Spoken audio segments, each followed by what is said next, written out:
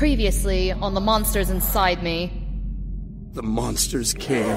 He must be God sleepers! He'll be like a girl on top, you disgusting freak. Oh man, the beard Chadwick is off there. Go away, Joshua. You don't exist. Maybe you two should get to know each other. Leave my daughter be, you good-for-nothing parasite. I'm here, everybody. In your ear. And now, the continuation.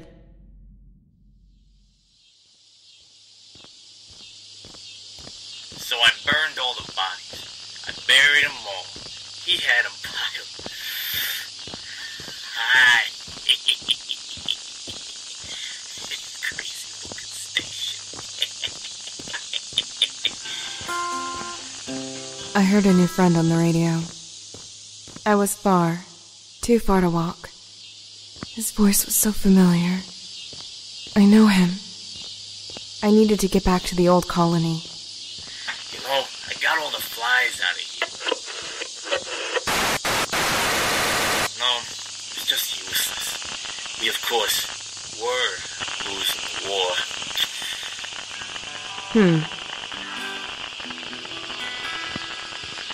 Yeah, but the sleepers, they weren't the enemy. We was ourselves.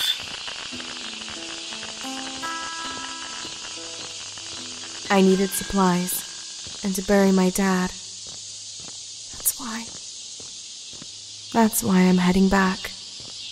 My name is, well, let's just call me your guitar man for now. A nice, calming dream voice to help you through your journey.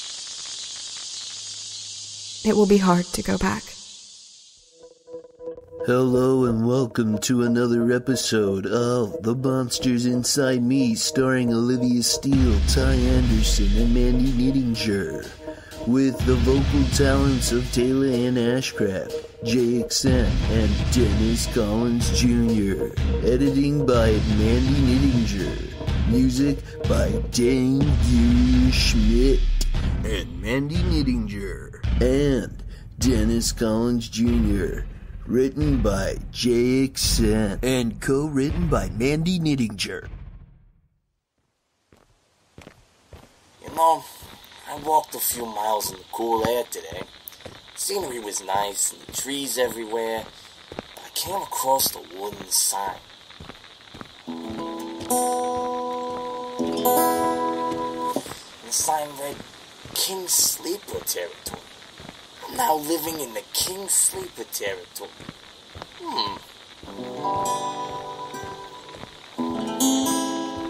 Scary.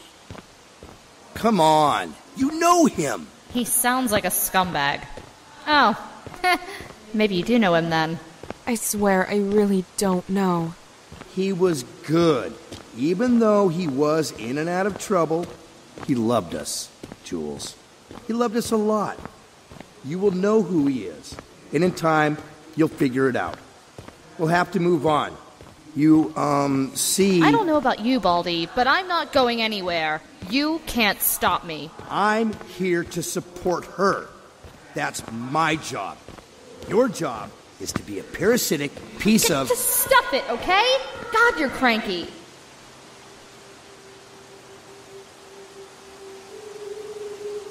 There's the old house we lived in before the colony. It's all burnt to the ground now. Nothing left but memories. Daddy, what kind of car did you used to have? 1968 Camaro. It was a dark, beautiful baby blue with bucket seats, Julie. How did you meet Daddy? Oh, a friend of mine named Joan had a boyfriend who had a friend. She told me I might be interested in him.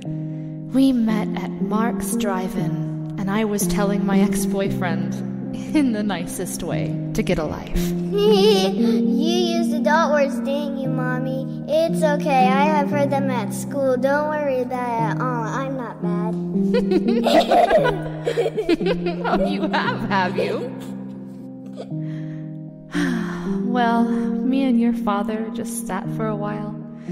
He told me he was just finishing his term in the military and he was a drummer in a band. He, of course, was just full of a bunch of hot air.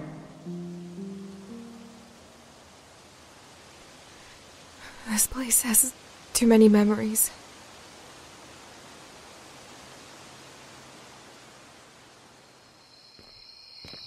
We got about 2 more hours of daylight left, and then I'm gonna hit the old hay, which is right next to my equipment. Hold on. Let me move some of that real quick. That's good, yeah. Alright, that's good. I moved a few things around. Looks pretty nice.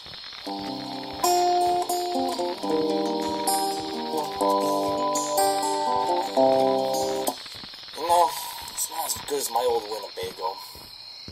I remember someone I used to know had a Winnebago. But who? I made it to the wall. I turned off the radio so I wouldn't attract any unwanted attention.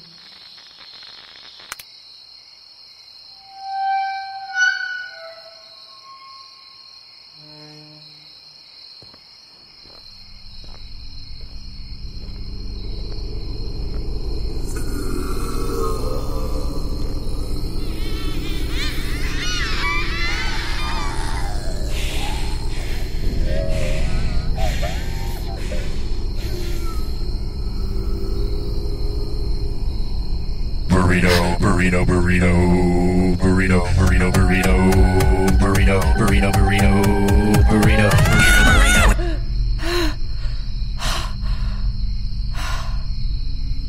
I remember. That's a memory I would rather forget altogether. I don't need that aggravation.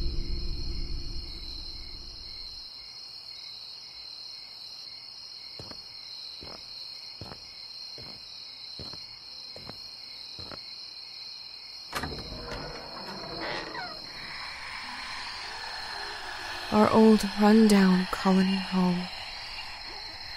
I had to irrigate a small clan of sleepers.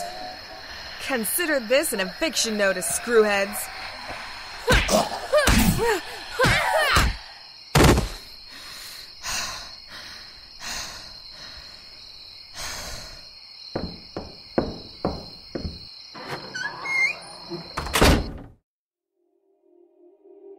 Coming back again hurts. I can't stop hearing Dad screaming at me to kill him. Kill me. Do it now. His voice stabbing my heart. Sometimes I blame myself.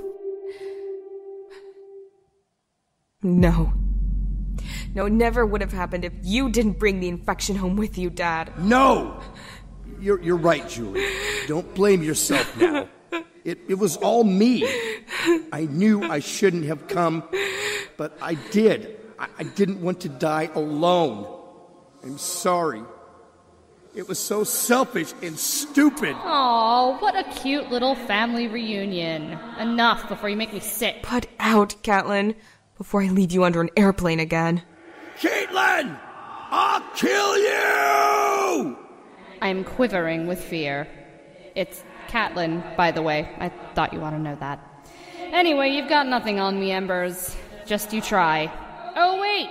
You can't! Because we're already dead! Idiot. But I had good memories, too. As I walked past the plastic drum of rationed food that the colony shared, I stopped in front of the old iron stove and remembered. Daddy, could you teach me how to cook? Okay, but no magic chef stuff. No adding the kitchen sink, the table, or things like that. Jules, you must be patient. All right, I will, Dad. No matter what you make, add just a little Italian seasoning. And what else do I do? Figure 8. Figure 8? Stir it. Always stir in the figure 8. Like this. Not all bad memories. Looking around, I saw our makeshift dining table with Dad's tools and bottles of dusty flat pop. Unopened cardboard boxes sat next to the old metal bookshelf. Man, what a dumpster fire. No wonder he wanted to die. Shut up. I just need to get my dad's body and... He's gone. Thanks for watching another episode of The Monsters Inside Me, starring Olivia Steele, Ty Anderson, Dennis Collins Jr., and Mandy Nittinger, with the vocal talents of Taylor Ann Ashcraft and Jay Accent. Music by Dane Schmidt and Dennis Collins Jr. Editing by Mandy Nittinger.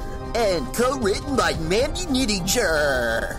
Remember to stop defacing property and grab a hold of that like button and yank as hard as you can. Subscribe, follow us on Facebook, and have a nice day. Oh!